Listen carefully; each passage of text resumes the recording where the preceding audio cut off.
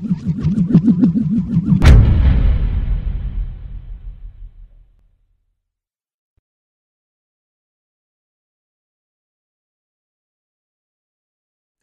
there, everyone, and welcome to another edition of the FDU Softball Report here on FDUnites.com. John Lauder along with the head coach of the FDU softball team, Candi. Coach, how are you? Good, John. How are you doing? I'm doing just fine. Let's go back to St. Peter's, the first doubleheader of this past week. You guys scored 21 runs, win both games of the doubleheader. Very impressive overall, both offensively and the pitching staff as well. Absolutely. We got our bats going early, which definitely relaxed our pitching staff. Our pitchers did a great job in throwing, getting ahead in counts, and our defense did obviously a great job to get us out of any sticky situations. Now, 14 runs in the first, 7 runs in the second. What were the hitters seeing?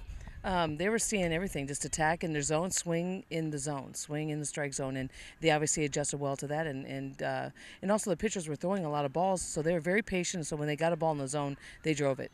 Now, this weekend, 2 NEC series, obviously 2 very good teams in Central Connecticut State and also Mount St. Mary's. You guys win 1 out of 4. Just some thoughts on how those games went. You know, obviously I think the thing that comes up is that we didn't put the ball in play enough. When we did put the ball in play, we had some success. We got runners in scoring position, but we just didn't come up with a timely hit. We didn't string our hits together. That's what you need to do to beat a good pitcher. And, you know, we're working on that. We'll still, you know, stay true to that. We're going to keep working and working until we get that to go our way. Our pitchers I thought did an exceptional job this weekend and kept us in the ball game to give us an opportunity to muster up some runs. And you mentioned that just 8 runs in the 4 games, whether it was Reiner, whether it was Lem, everybody that went out there seemed to be kind of focused, and they did a good job shutting down those offenses. Yeah, they did. They kept us in the ball game so that we could, again, find opportunities to score. And if it wasn't for their stellar performances, you know, we don't know where those games would have really been. Now, Alex Portesi wins NEC Rookie of the Week. Very impressive over the weekend.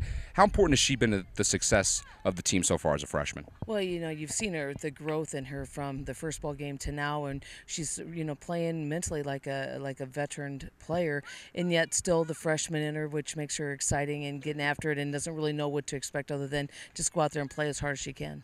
So 2 series this upcoming week. The Army series is supposed to be here tomorrow. Gets moved to Thursday at Army. What do you expect to see from the Black Knights? You know, they're trying to get themselves on track too. They lost a couple games this last weekend, and they're trying to find a way to get themselves on track. They have speed. They have good hitting, and we're just going to have to keep swinging the bats and putting pressure on them. And final question for you, Coach. You have Sacred Heart this upcoming weekend. You guys need wins in the NEC. What's going to be the key to get the win against them?